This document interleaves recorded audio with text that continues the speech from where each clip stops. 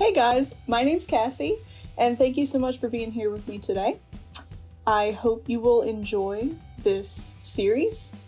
As you can probably tell from the title, this is going to be a series, kind of like a DIY tutorial showing you how to make a traveler's notebook to commemorate something that's really important in your life. For me, this is my favorite band, My Chemical Romance, and I wanted to, I know I don't normally show my face a lot on this channel, but I wanted to kind of give you a more personal backstory as to why this band is so important to me, how I came up with this idea, why I'm doing it in this format, etc., etc. So if that's something you guys are interested in, keep watching. MCR has been my favorite band since I was 12 years old. I am now 27, coming up on 28. So for a large chunk of my life, this band has been there for me. And I have everybody pretty much has a story. Anyone who has a favorite band, a favorite, movie, a favorite video game, even just a favorite song, a favorite TV show, favorite comic. Everyone kind of has a story, usually, of, why that is so important to them. And it may simply be, hey, I really like this band because I like the way they sound. And that's perfectly valid and okay. And yes, that's true. I do love My Chem's music, and I love all of their music and all of their eras and all the different sounds that they, came up with and all the things that they've done over the years. And the fact that they are not broken up anymore is still something I have not fully accepted, I guess. Like, it hasn't, registered in my mind, even though I've watched, smartphone videos from that return show on YouTube hundreds of times. I still can't believe this is real, because I was so convinced that that was it. It was over. But I did kind of want to share with you all a brief history, because this video would be hours long if I gave the entire thing. Just a brief history of, how I discovered the band, why the band is so important to me, what era the band was in when I became a fan, where I'm at now, all those sorts of things. So I'm just going to start at the beginning, I guess. So I'd rather not go into specifics here on the internet. Those who are close to me know this. But I discovered My Chem during a very traumatic time in my life. I was 12 years old. It was my 12th birthday. I don't know that 100% for a fact that it was on my actual birthday when I discovered them. I know it was during that week, at least. To my memory, and again, when you go through something traumatic, your memory, sometimes it's not 100% accurate, but it doesn't really matter. Something traumatic happened on my 12th birthday. I lost a family member, and it is something that will always, always affect me for the rest of my life.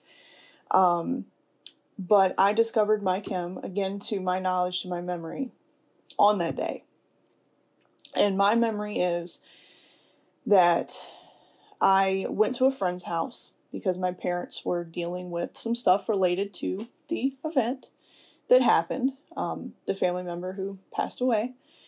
And I went to my best friend's house. Her name is Chelsea. And Chelsea, if you ever watch this, I doubt you will, but if you ever watch this, just know I love you, and I know we haven't really talked in years, but you always have a very special place in my heart, and I love you, and the memories I have growing up and being at your house and decorating for Christmas and, playing Donkey Konga and all those things are very, very special. So just shout out to Chelsea. Whew. So anyway, I was at my best friend Chelsea's house. And basically at that point, I wasn't sure if this family member had actually passed away, or if they were, just at the hospital. I didn't really know what was going on. So I basically just went to my friend's house and just tried to have a normal rest of my day, pretty much. And I remember being in her kitchen. This house was so beautiful, by the way. I remember being in her kitchen, and behind me was her living room. And I remember they had green carpet. And they were like the first people I knew who had like a big screen TV. So like it wasn't an HD TV. This is back in the day, 2005. So they had like a large TV, and it just blew my mind because I still had like a tube TV. And I remember hearing while I was sitting in the kitchen, what I later found out was Helena by MCR. And I remember hearing it and hearing the lyrics and hearing the guitar and the vocals and I remember just so vividly thinking like, I have never heard anything like this before. And I turned around and it was the Helena music video.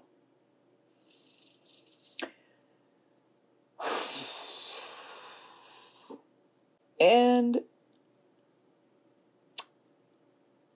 I will never be able to put this into words, but the feeling that I got when I heard the lyrics in that song, when someone very close to me had just passed, I remember I got a phone call from my mom that, yes, they had passed away. And hearing those lyrics and seeing that music video in a church, it was a funeral, it was black, it was dark, it was black and it was dark and it was sad, but it was also hopeful. And I will just never be able to put into words how profound of an impact that song and that video had on me. And that is why it will always be, for the rest of my life, my favorite song of all time. Not my favorite My Chem song, just my favorite song. Not only, were the lyrics so timely, with what was going on in my life, the song and the way that it just sounded, just sonically, just those guitars and the bass and just the whole thing. It was so beautiful, and I had just never heard anything like that. And prior to this point, my favorite band was Green Day. So I had gotten into, rock music and punk rock, because prior to that, when I was a kid, it was really just like pop music, Aaron Carter, Backstreet Boys, whatever. I wasn't really into like real music, if that makes sense. Green Day will always have a very special place in my heart because they were my favorite band, my first favorite band. And I discovered them when American Idiot came out in 2004. And that album, American Idiot, is a very special album to me. And so once I got into Green Day through American Idiot, I remember, going backwards and listening to all their albums that came out prior to that and just really falling in love with it. So Green Day really opened me up to all different types of punk music and rock music. And weirdly enough, and I know I'm not alone in this, the Tony Hawk video games got me into a lot of bands. Rise Against was one that I discovered through the Tony Hawk games. And also, like, Need for Speed Underground 2 had Rise Against on it. I remember Tony Hawk's American Wasteland had Alkaline Trio on it. Alkaline Trio is one of my top favorite bands to this day. So was Rise Against. And so I was familiar with bands kind of in this genre. So, at this point, prior to hearing Helena on this day, Green Day was my favorite band, and I had heard Green Day, I heard Rise Against, I heard Alkaline Trio. I loved these bands a lot. But I had never heard anything like My Chem. And it just really struck me because it was so different. And I just identified with these lyrics so strongly. And I knew at that moment that something changed and something clicked and that this was going to affect my life. Didn't realize, really how long it would affect my life. I never thought that I'd be sitting here at 27, the fact that I can sit here and say that I've met Frank and I've met Gerard and I have, autographs from them. I just never in a million years. But that was my introduction to My Chem. Basically, the gist of that is I joined the fandom during Revenge era, kind of when My Chem was really getting popular. That video was on VH1, I remember very specifically. And from that point on, the rest is history. I heard, obviously, I'm Not Okay was a huge hit. Then I went back, listened to Bullets, absolutely fell in complete love with that album. And the following year, as you know, the Black Parade, which I have obviously all behind me here, the Black Parade came out a year after I became a fan of the band. So I am so thankful that I got to experience the, live in real time, like the hype surrounding, the Black Parade coming out and being able to, talk to people about the band and put up flyers and buy the t-shirts and find articles and videos online and just get like every little ounce of information I could about this upcoming album. And I was on I'mNotOK.net. Shout out to those people who ran that forum. I met one of my closest friends on that website when we were kids. And now we're still big My Chem fans. But, being able to experience that and to have that as a distraction for me to, have something to look forward to when my life was in such a bad place. It's hard enough being 12 and 13 years old when things are good. But when you lose someone close to you in a traumatic way, it's just makes things, that much worse. So having the Black Parade to look forward to was really important to me. And when the Black Parade finally came out on October 24th, 2006, I celebrate on that day every year because I remember that day very vividly. I was so excited. Like, I'm so excited. To be able to pick up My Chem's new record the day that it came out, that was really freaking cool. And, at that time I was 13. And it was, over a year since I had lost that family member. And I was really trying to, pick up my life and kind of have some sense of normalcy and kind of try to move on.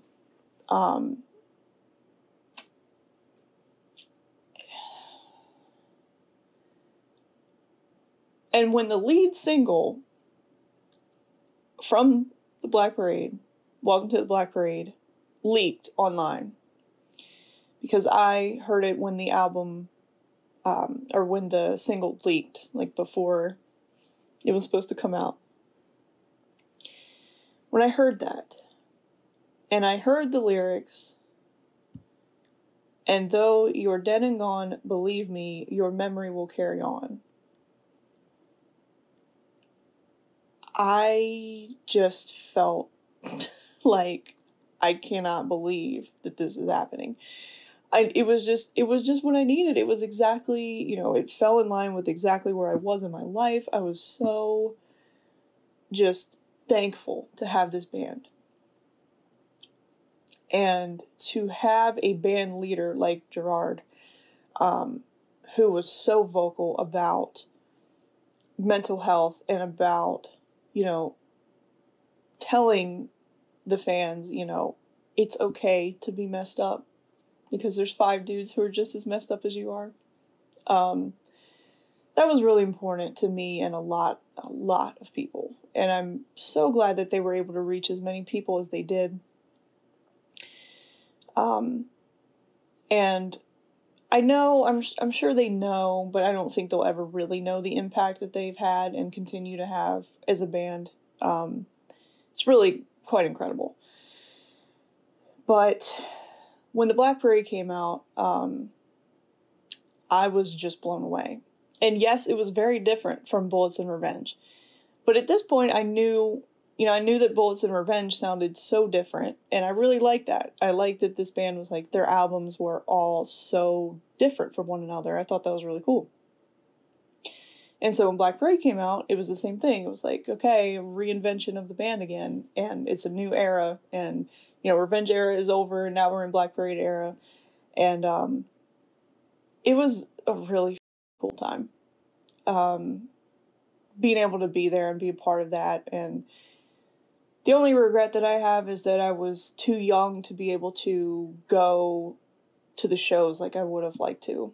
I almost saw them on the first, Black Parade tour. But there was a snowstorm, and my parents did not want to drive through the snowstorm to get to the show.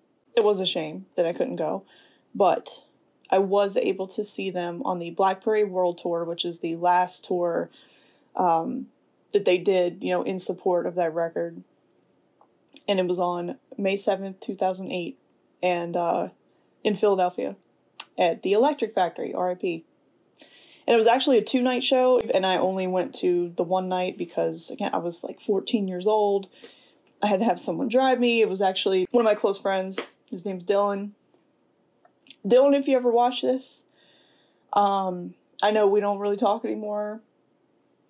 We've just grown up and grown apart or whatever, but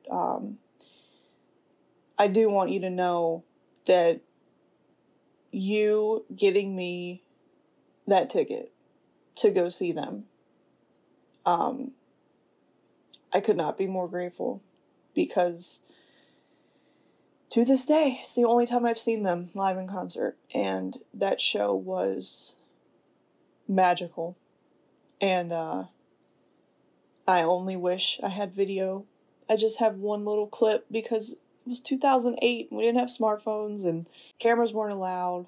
I have one 30-second clip of Desert Song.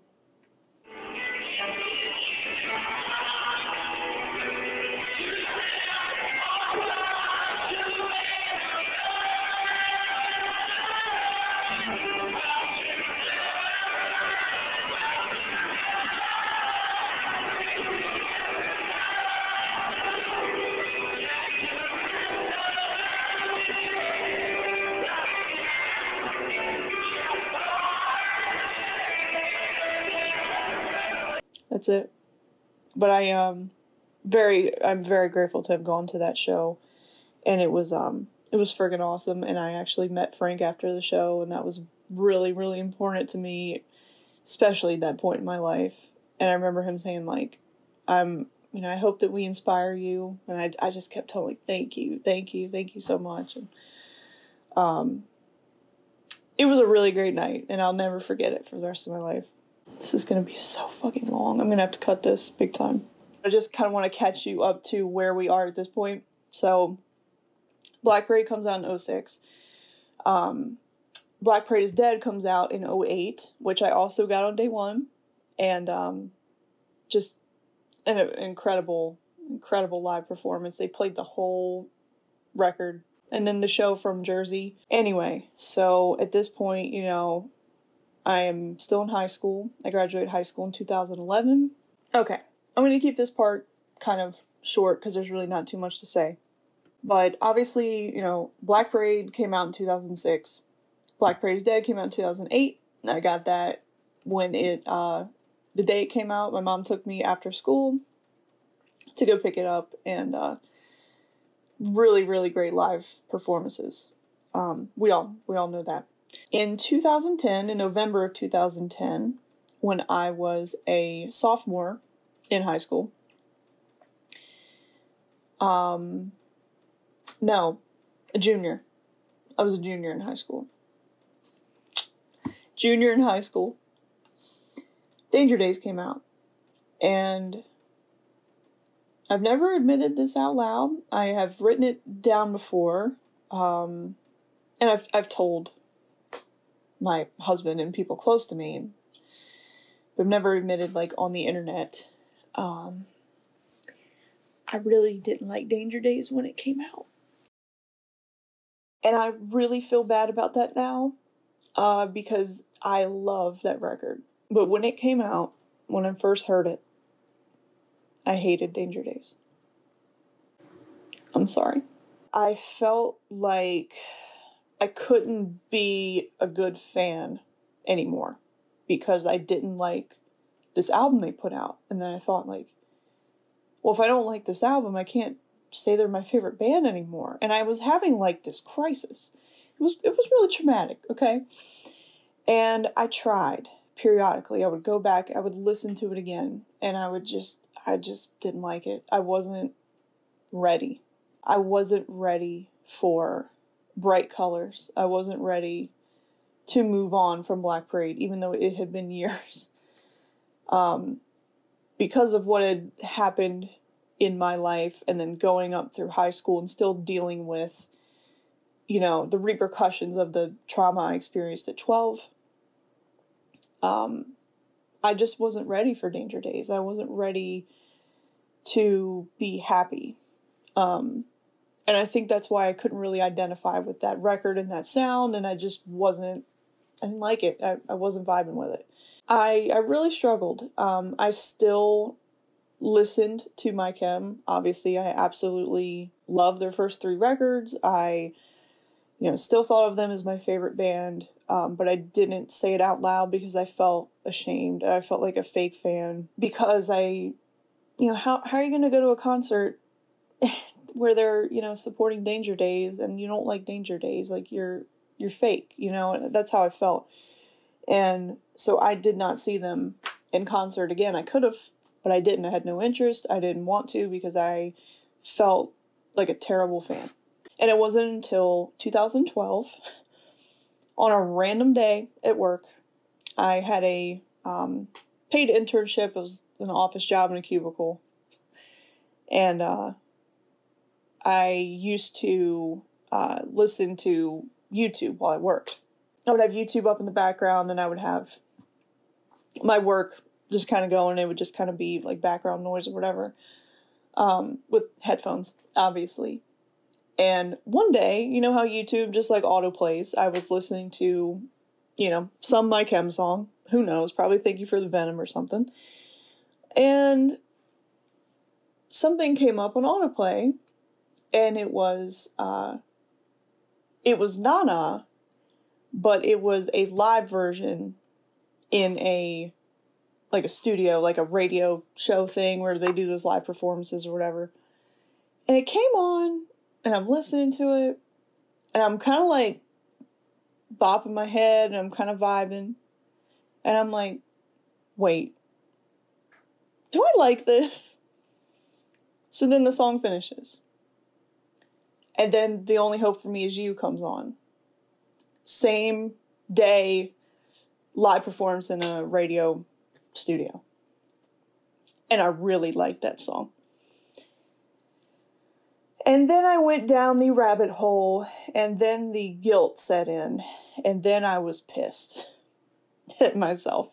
I was like, you have got to be kidding me. I cannot believe that I have spent the past 2 years missing out on shows, hating this album. I've spent all this time hating this album. Now I like it, and now I feel stupid.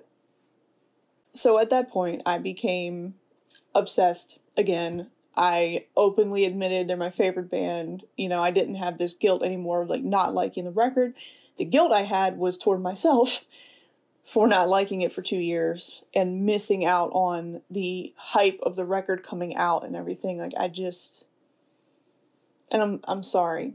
But you know what I will say is that I think it's really cool that and I know Frank has touched on this in interviews before, but by them having this completely new sound that, yes, you know, Bullets Revenge Parade are all very different in the way that they sound.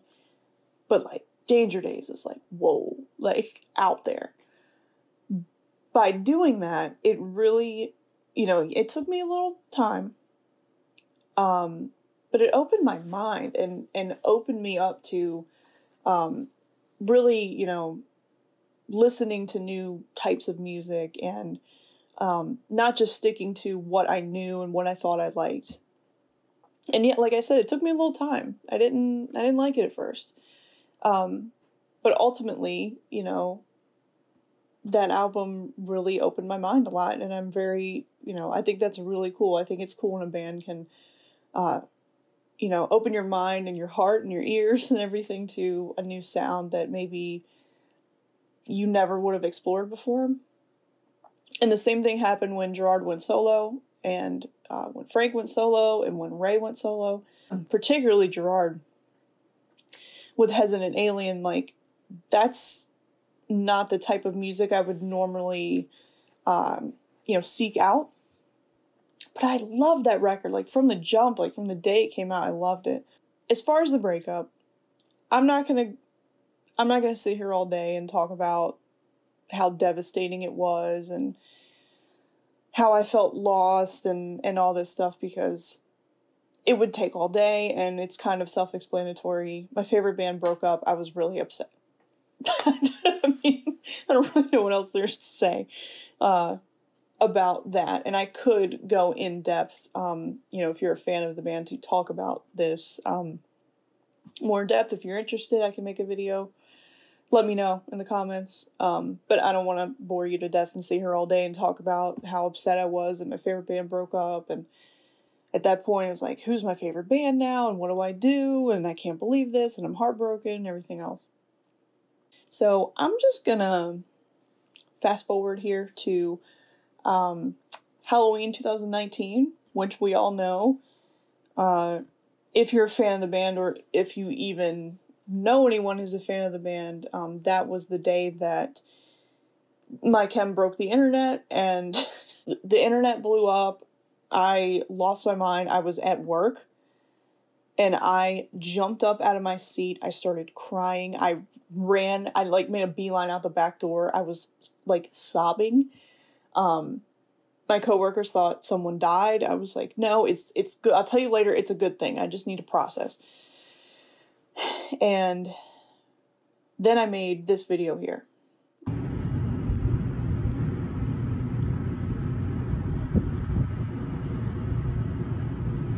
MCR just announced a reunion show. It's in LA on December 20th, and I'm going. I am numb. My legs, I can't feel my legs. I'm not exaggerating. They're doing a reunion show.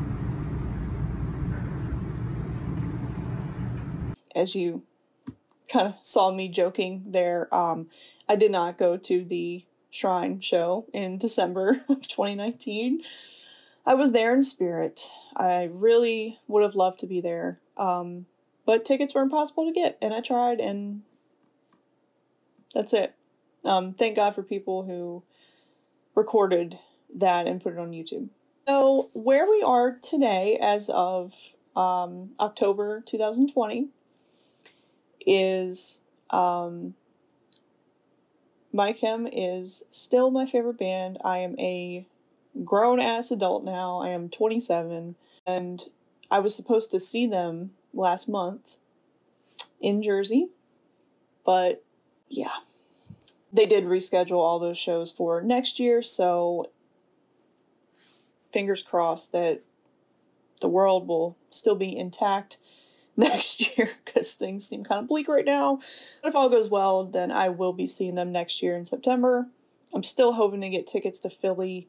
I tried really hard and I couldn't. Philly is like an hour and a half for me. I really want to see them in Philly, especially because that's where I saw them at the one show I've been to, you know, in May 2008. So, still holding out hope to get a ticket for that Philly show. But that's pretty much where we're at.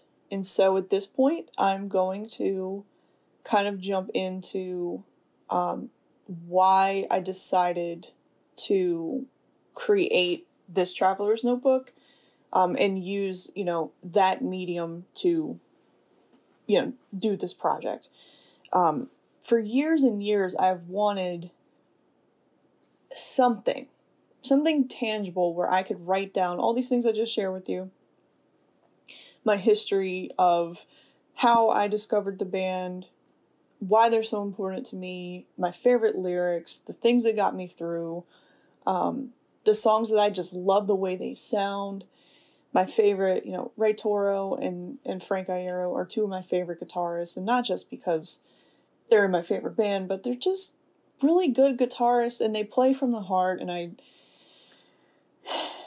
want to express all these things and write down, you know, my memories and do photos and things. And I've tried for so many years, through, you know, different like blogs and things online. Like I would write, you know, I had like a Tumblr at one point. I don't even know the login anymore. And I wanted to have something where it was all in one place. Something I could come back to, look at, read, that would make me happy. And that I could share with those close to me who maybe don't quite understand why this band is so important to me and why I love them so much.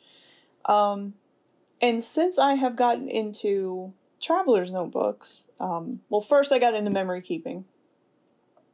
And then I discovered the, you know, traveler's notebook method with the elastics and the inserts and everything. And I love everything about it. Shout out to Shan at the Honeybee Shop, because she is the one who I saw. It was just a innocuous Instagram story where she posted a silent flip through of her B6 Traveler's Notebook. And I saw it and I'm like, I love everything about that. I want that. I want one of those. So I bought the gray B6TN cover from her website, honeybeeshop.com. Check it out. It's fantastic.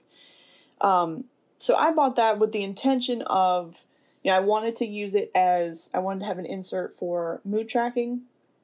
I think it's very important to track your moods, to help with your mental health. And I could look at a month, you know, when the month's over, and see that, you know, if I had a bunch of days where I was depressed, maybe I need to, you know, kind of reassess, see what was causing that, talk to my therapist about that, talk to my doctor. Do I need to up my dosage on my antidepressant? Or if I have a bunch of days where I'm happy and I have almost no depressed days, you know, what was the difference there? Was it around my menstrual cycle? Like all these things. So I think it's really important to track your moods. So I wanted to do a mood tracking insert, a memory keeping insert, because I haven't kept up with my memory keeping, because the memory keeping book that I have is just so like large and just kind of clunky, and I'm just not like totally in love with it.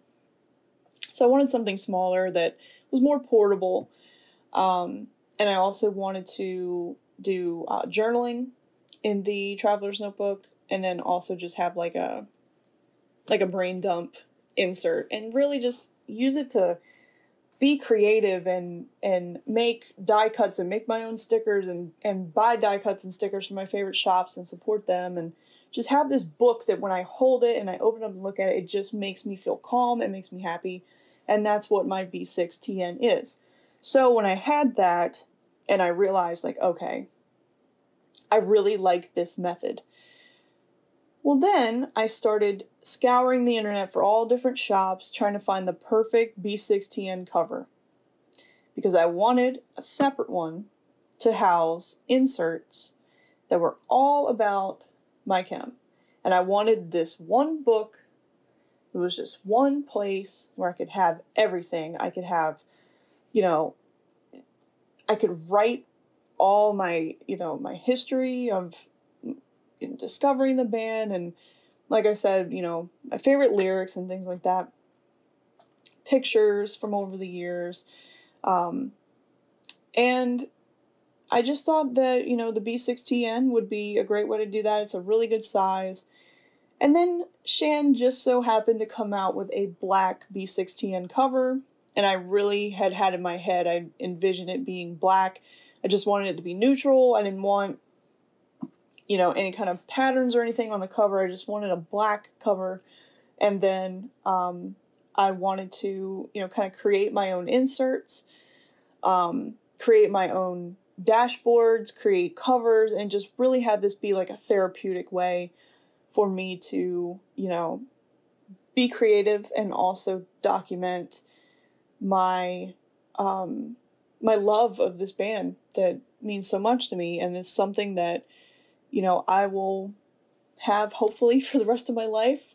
Hopefully nothing happens to it.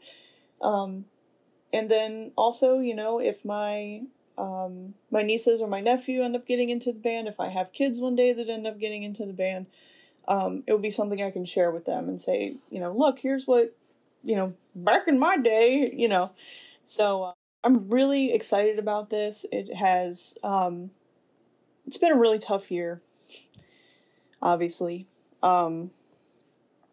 This year has been hard, and I'm very blessed to, in my own little bubble, things have been okay, but I'm not ignorant to what is going on in the world. It's a rough time right now, and I am constantly looking for things to not only distract me from that, but also just things that make me happy and that truly bring me joy. And, when things are rough, like, making art just really helps. No matter what you do, you don't have to be an artist. You don't have to be able, because I used to have this thing in my head like, oh, well, I can't write songs, I can't play guitar, and I can't paint, and I can't draw, and all this stuff, so I can't be creative, and I can't be an artist, and I can't make art, and that's just not true. Anyone can make art, and, who says it even has to be good? I think there's this idea, I think the internet obviously has really made this worse, but, like, there's this idea that, like, if you create something and it doesn't look great, that creating it was a waste of time, and that's not true at all. I have painted things before that look like dog crap, okay? But the act of creating it is therapeutic, and just because you think something doesn't look good doesn't mean other people won't think it looks good. And I'm also a photographer, and, that's another way to express yourself and create art. Writing, and thank God for planning and crafting and scrapbooking, and, that's really been a great outlet for me. So I hope that this series is something that can inspire you to, maybe not even to create a traveler's notebook, but just to create something, because art is the weapon. And, I just think it's very good for us to keep creating, and it's good for your mental health to create as well. And for me, my favorite way of expressing myself and creating things is through planning and scrapbooking and paper crafting. So I hope you guys will enjoy this. I'm so sorry that this intro was like super long, but I just really felt like I needed to explain the importance of why I am creating this, why it's important to me. And I hope you guys will find this beneficial, entertaining. Please share it with someone if you think that they would be interested in creating something like this. It doesn't have to be about a favorite band. It can be about anything. Or even if you're just using a traveler's notebook for planning, for journaling, memory keeping, whatever. Hopefully I can teach you how you can make your own inserts if you're, budget conscious, or you really just want to be able to say, I created this with my own two hands. Because yes, you can buy inserts that are super cute, and yes, you can buy dashboards and everything, but it's really cool when you learn how to make them yourself and you have something that is truly unique, that no one else has anything that looks just like what you've created. So I hope this will help you guys out, inspire you, and get you through whatever it is you're going through, or kind of maybe spark some creativity in you. So now that we got through that super long intro, let's get into actually making this thing. Hi, I know this was a super long intro. I just wanted to add one more thing.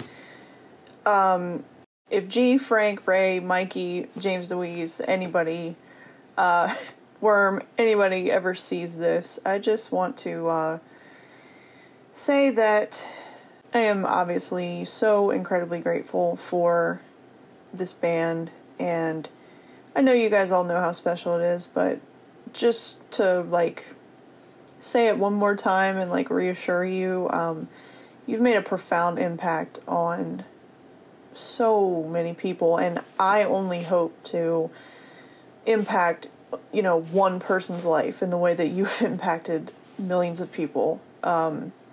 You have always inspired me and will continue to inspire me in my daily life to just be kind to people, never judge people, be an advocate for mental health, and and also you just remind me of the power of music. And that's something that I just think I'll never really quite grasp or understand fully. I am not a musician. I played clarinet in high school, and I played a little bit of bass, but I am not a musician. I like singing, but I'm not good at it. But I can appreciate music and the impact it has on the world, and just wanted to briefly put that in there in case any members of the band or crew members or anything ever see this. Not only is your music awesome, it has changed and saved so many lives. And I was one of those people who kept saying, a couple years back, do I want my Chem to reunite? Yes, but only if they want to and only if they're happy. And it seems like you guys are happy. And I just want to say, seeing videos from that return show was just, I just could not stop smiling. And especially, I just have to point out Ray. I'm just going to put a screenshot in. Look at him. He is so happy. And just seeing one of my favorite guitars on stage just shredding again is just it's good. It's a good feeling, and it's a shame that we couldn't see more shows this year, and I'm sure you guys were bummed about that too, but there's always next year, and I just wanted to add that in and show off my Black Parade jacket that doesn't fit me. I can't zip it, but I keep it as a collector's item, and it fits from here up. So, it's pretty cool. Okay, on with the video. Okay, well, since this ended up being 45 minutes long, I'm going to split this up into separate parts. So the next video will be a tutorial on how to make your own inserts. And for me, I used black sketch paper. And I hope you guys will tune in for that. Be sure to subscribe and ring the bell so you are notified when that video goes up. And there will be many more videos to come in this series. I hope you guys enjoyed it. If you have stuck around to the end, you're a real one. So thanks for being here, and I'll catch you guys next time. Bye!